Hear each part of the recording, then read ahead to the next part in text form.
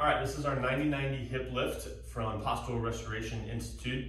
And we want to set up here with a surface that we can drag our heels down into and press into the wall. So because my bench has a little bit of space here, I've set up 2 blocks. I could easily just wear my shoes and go against the wall. Socks don't tend to work as well for this against the wall, obviously because they tend to slide a little bit. So bare feet is another option as well, but you just want to make sure that you have a surface that you can press into and also drag your heels down into if possible. If not, you're just going to have to kind of keep that heel pressure against the wall pretty strong as you drag down, but we'll demonstrate all of that here in a minute. So this is 90-90 position because my knees are going to be at 90 degrees, and for me this bench is actually probably a little bit too low. I would want maybe a little bit higher into something like that, but just for the purposes of the demonstration here, we want to think 90 degrees with the knees, 90 degrees at the hip. Okay, from here I'm going to lie back and I'm going to place my hands on my ribs so I can kind of find where that bony prominence in the middle of my ribs are, where they come together, and go down just a little bit and then just set my hands and let them kind of slide off to the side. And underneath my palms, I should feel my ribs pretty firmly here. So we're going to start with just a couple of breaths filling into the rib cage. So I should feel my belly rise slightly, but I should also feel my ribs expand laterally to the sides in my hands. And my elbows are just as wide as they need to be to feel comfortable on the shoulders.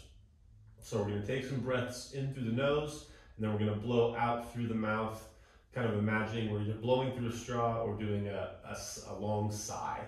So here we go, we're going to do 3 breaths here.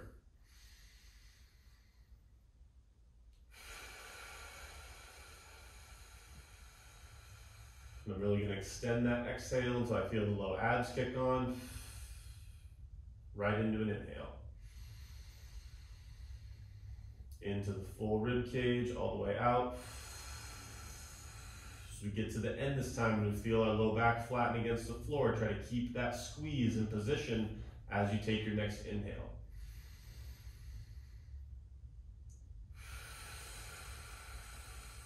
Low abs are still on from the previous breath. And so with that, we've just learned how to brace and breathe both when we inhale and when we exhale. So now we're going to add the layer of the feet into this, but we want to know that that breath squeeze, the bracing, both directions of inhale and exhale is the first step for this. Next, we're going to go into, assuming that I've already done my bracing and I'm nice and squeezed through my core, I'm going to press into the wall with my big toe knuckle, my 5th toe knuckle, and my heel. So we call that the tripod foot. It's what we consider a stable foot. So I'm going to find those 3 points. I'm going to press into the wall until I start to slide back just a touch. That's going to be enough pressure. And then I'm going to start to drag my heels down, and I'm probably pretty immediately going to feel my hips start to lift away from the floor, and that's okay. Just keep it very slight, only lift maybe an inch, if that, and try and just kind of hover right above the floor. Okay, so as you're holding that downward pressure with the heels, pressing the feet into the wall, we're teaching our hamstrings how to engage and stabilize our pelvis while we breathe in a good stacked position with our rib cage over our pelvis. Okay, so we're going to now put these together and we're going to do 5 breaths. It's going to be a bracing breath, inhale, exhale. I'm going to maintain that while I go through my foot pressure sequence, and then I'm just going to lift slightly and hold that position as I breathe for 5. Ready? Here we go with the breath first. Long exhale, flatten that low back to the floor, feel the low abs kick on.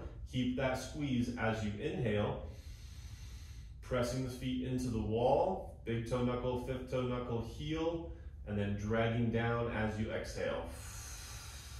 Into the bench or dragging down against the wall. We feel those hips just hovering off the floor. Now we're going to hold this position and breathe. 5 breaths here. Each exhale, reestablishing that forward pressure into the wall and the drag down.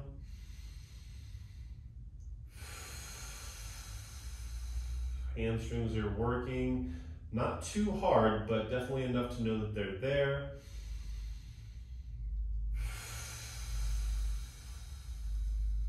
Try to keep the pressure the same on both feet.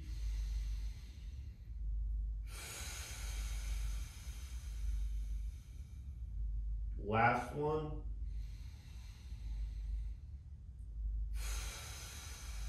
Keeping that hips up all the way to the end, and then slowly down, and we can relax there. All right, so this is our 90-90 hip lift, and this is a great starting place for just getting the breathing and the hamstring stabilization through the pelvis in a better place.